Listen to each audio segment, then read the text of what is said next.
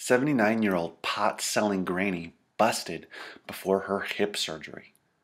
79-year-old Norma Cheren of Atlanta was arrested after police found an impressive 9 pounds of marijuana and an astonishing $130,000 in cash in her home. One of her less than loyal customers gave her name up to the coppers, which means not only will Cheren be spending her twilight years in the clink, but she might not be getting much needed hip surgery. Cheren has been tangled up with the law since 1991, when she was given 7 years probation for violating state drug possession laws.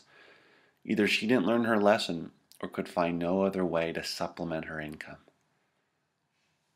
Whoever said you're too old to follow your dreams?